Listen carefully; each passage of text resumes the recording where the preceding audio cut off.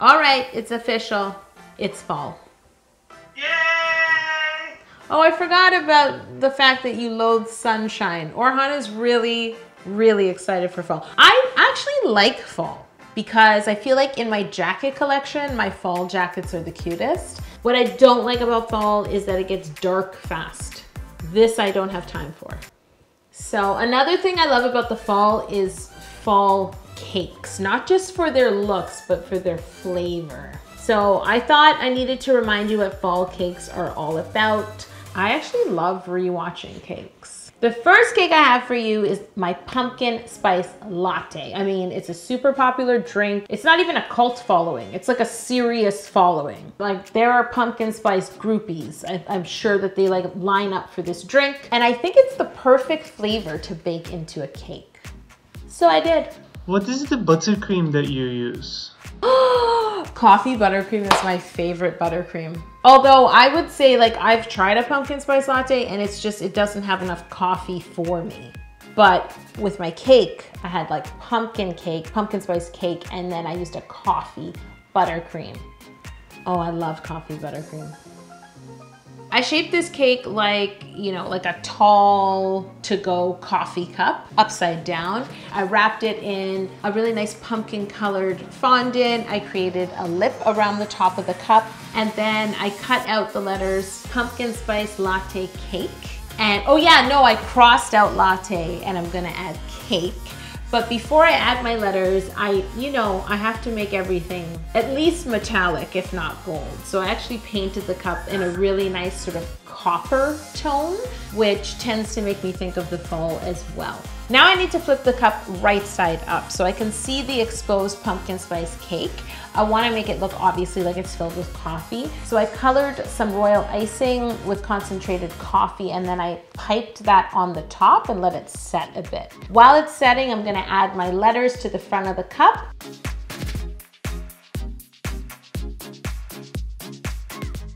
And then I'm gonna pipe on some buttercream because this drink tends to come with like whipped cream on top. Oh my God, look at how I piped that whipped cream. I'm quitting, I'm gonna be a barista. Oh, and of course I put some spice on top. So I grated some fresh nutmeg from Grenada, mixed it with cinnamon, put it on top, and then I had these little pumpkin shaped candies. The How to Cake It pumpkin spice latte comes with pumpkin shaped candies. What would you do differently? Oh, don't ask me that question. That's like a rabbit hole for me.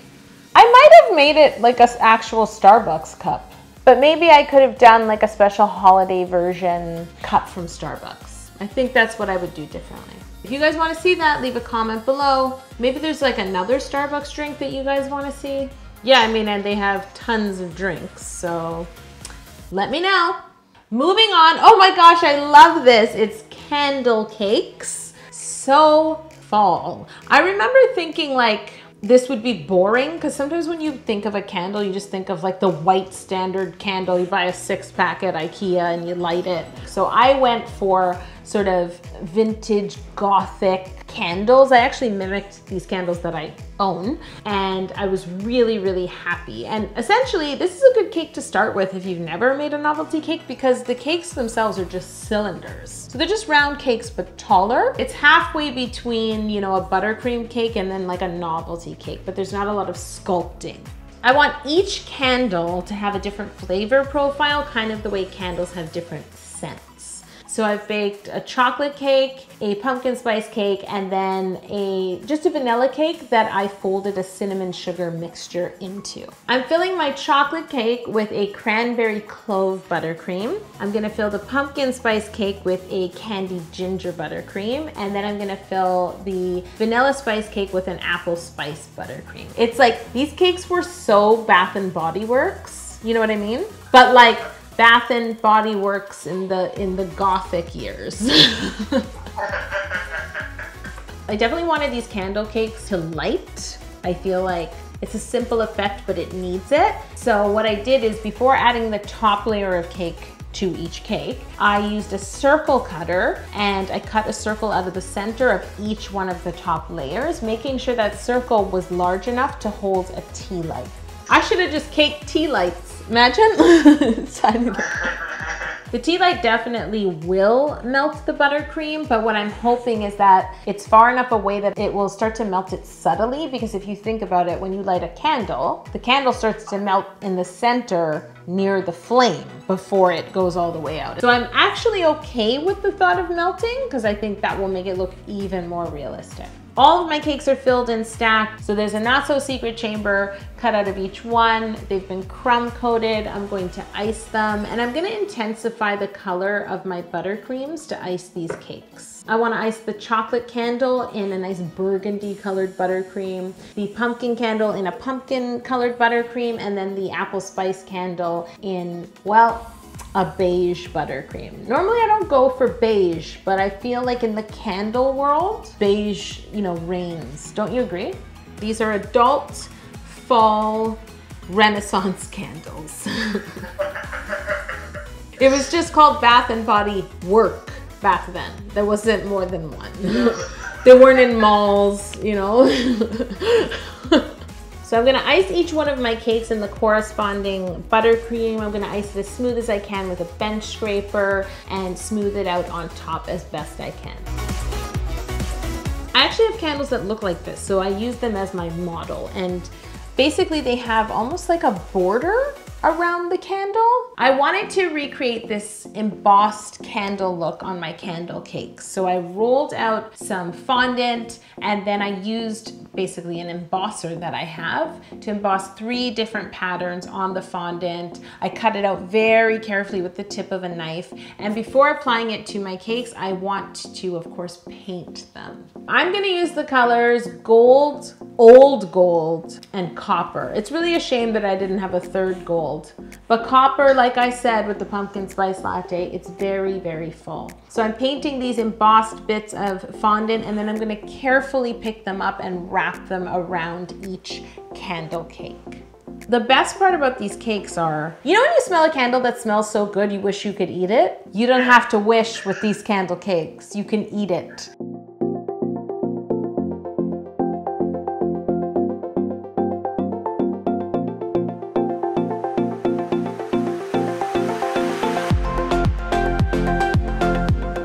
Before we cut it though, you gotta put your little tea light inside. I used a tea light that had like a plastic casing, but the aluminum casing would be fine too. And now you can light your candle cakes. And you know what's amazing? They smelt even better after I lit them. Because the warmth brought out all the smells. Yes. Yeah. I actually wouldn't change anything about these cakes, and I think the reason is when I go into a cake and I think to myself, oh, this is gonna be boring, how do I make it better? In this case, these cakes came out better than I even imagined them. When I would change something is when I look back, or something frustrating happens, or I hit a roadblock. That's when I'm like, oh, I should have done this or that. Oh my god, that's such a great segue to the next cake. Oh no, what is it? Tell me it's not an apple pie. Is it McDonald's apple pie? No. Oh, thank goodness. Oh, it's the salted caramel mocha cake.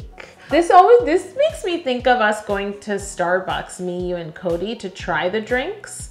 And I was like, they're just way too sweet. It's like a hot milkshake.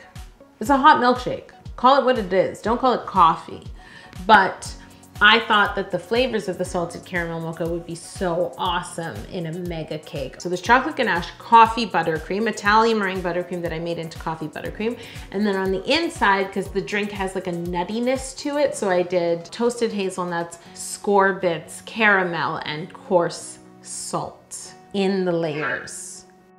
So I did my bullseye method with coffee buttercream and chocolate Swiss meringue buttercream. I mixed the chocolate and the coffee together because it's mocha. Oh, this cake was delicious. The best times at How to Cake It for me is when I get a cake and I'm editing that cake in the same week. Yes, I mean, that's true cakeception. That was delicious. Let me try, and just like starting. That is true cakeception. Yeah. Because you watch it and you edit it and you eat it while you're editing. which gives you more insight to the cake. We gotta make this a rule. You just gotta make your demands, Orhan.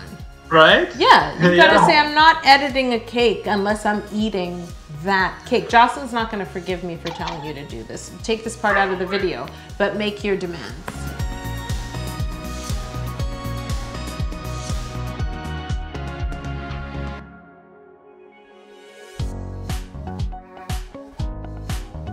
I'm gonna answer your question before you ask me. If there was one thing I could change, I wouldn't have tried to make it that tall. I should have known better, but my thought was like, you know how Starbucks drinks are like ridiculously large?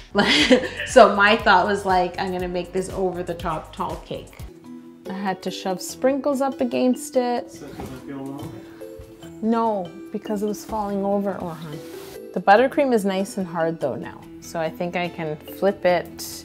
I'm gonna do some cake surgery. I crumb coated the whole thing with chocolate buttercream, chilled it, and I iced it again with my chocolate Swiss meringue buttercream. Unlike the pumpkin spice latte cake where I physically shaped it like a drink, this is still gonna be shaped like a cake, but I still wanna mimic, you know, the look of a Starbucks drink. So I dolloped on a bunch of buttercream to look like whipped cream, because you know, they pipe that whipped cream on, but the drink is hot. So you take 2 steps and like, it's like starting to melt. So that's the look I'm going for.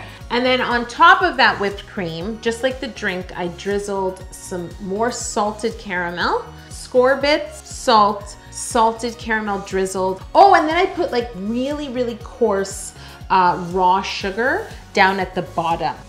Oh, and I put salted caramel macaron around the bottom. And then I made, you know, that signature green straw that Starbucks has. I just wrapped fondant around a dowel and inserted that into the cake. This cake was delicious. Guys, if you want to learn how to make fall themed treats, we have a lot of new Bake You Happy live tutorials. You can learn baking techniques from me or one of our incredible dessert artists in a live baking class. We have tutorials on handmade donuts, buttercream flowers, cookie decorating, and a lot more. Head to the link in the description below. The next cake is a pumpkin spice cake in the shape of a pumpkin. Woo! Just really pushing the boundaries, you know? Really thinking outside of the box. And so I built up this cake, like a smaller round on the bottom, wider in the middle, and then a bit smaller on top. I even used all my humps and added to the cake on top. And then I just sort of shaped a pumpkin, sort of rounding out the whole cake. Would be, a pumpkin cake is another great starter cake because pumpkins, let's face it, they come in every shape, every size. Pumpkins are not perfect. Like normally wherever they've been lying, they flatten on the earth. They're all shapes and sizes. And so this is a great cake to start with because you can't really go wrong. As long as you don't make it square, you're good. Yeah, or like a triangle. Yeah, don't make a triangle. It shouldn't have sharp edges of any kind. After you carve your cake into a pumpkin, the next thing you'll want to do is crumb coat it, ice it, and then cover it in a beautiful pumpkin colored shade of fondant. So you just want to drape it over, smooth it, tuck the excess underneath and trim away any of the extra excess. Tuck it down into the top where you're going to build your stem, and then we can start to texture the pumpkin. I'm using my sculpting tools to make indents along the pumpkin. Again, these indents are not evenly spaced. You just got to make sure that they run up and down, and you want to drag that tool very carefully so you don't actually cut or poke through the fondant. You're just leaving an indent. The stem I made out of gum paste. The reason is gum paste is much more solid than fondant and dries harder and dries faster. So you can start to sculpt it and pretty much it will start to dry as you're sculpting. You need to work faster with it, but it's more guaranteed to stand up than fondant. So I made the stem out of a light colored green gum paste. I rolled it into like a big tube, and then I used the same sculpting tools that I used on the pumpkin to put several lines because the stem looks kind of like of tree bark, if you know what I mean. Like it looks rough and it's textured. So you want to recreate that look, and on top I used just some piping tips, like the grass piping tip, to sort of stipple the top and make it look rough. And you also want to make sure that it's wider at the base. and just fix the shape and make sure it looks like it's the right size for the size of pumpkin that you have made. At this point, you'll want to paint it because the stem is actually quite dark. It's quite a dark green. So for this, I use some green food coloring. If you don't have a dark green, you can mix black into it. And then I used either yellow or white color dust over it. And to make it look as rough as it looks in real life, you can also use the blade of your knife and sort of purposely scrape it. Or I used a clean toothbrush. I forgot about that technique. A pumpkin stem looks really sort of rough and you want to mimic that. And you just want to make sure to leave the top of the stem a much lighter color than the sides because that's where it's sort of been chopped off. It's not as if you drop a pumpkin and it has a bruise like an apple. It's more like it gets scratched and scraped. So you can use your knife to purposely scratch and scrape it. And then I accented those scratches and scrapes by painting it with spices. So I used like ground cinnamon. I painted that onto the surface because often they're on the ground and some of the dirt sticks to them as well.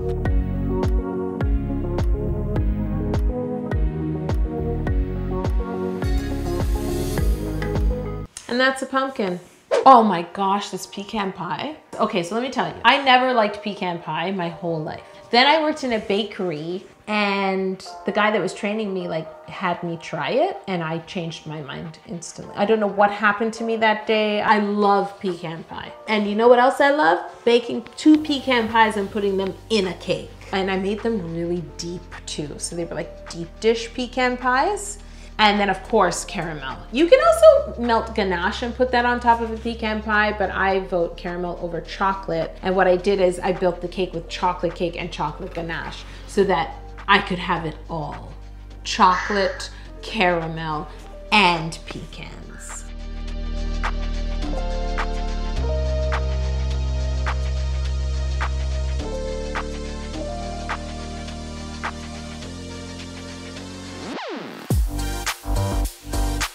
I also wanted to decorate the top of this cake with caramel apples. So I just caramelized sugar in a pot, and then when it was ready, I chilled it a bit so it'd get thicker, and I dipped you know those mini apples? That is so fall.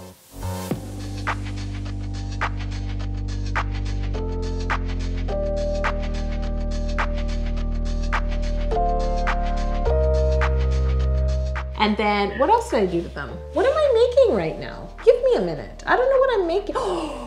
Oh, I love this. I'm making my spiced pecans. So it's like butter, spices, and then you cook the pecans and sugar, brown sugar, and then you bake them. They're good on their own. You would just eat a bowl of those, but on a cake, they're delicious. Because this was a fall Thanksgiving mega cake, I wanted to use everything that reminded me of the fall. Pecan pie, mini apples that were dipped in caramel, spice nuts, you name it, I was putting it in this cake. Even if you made this cake at half the size, just 1 pecan pie, it would still be over the top decadent. This would be the thing that you eat at Thanksgiving after the meal that puts you in a coma. You know what I mean? Yeah. And then you wake up and it's Christmas. It's amazing. It's really, really good. I also don't think I would change anything about this cake. What can you change about this cake? If I said yes to that question, I'm not gonna ask you. Yeah. Obviously. Okay. I'm gonna be making more fall themed cakes in the coming weeks, so don't forget to subscribe if you wanna see them, but if you need more cake right now, click here.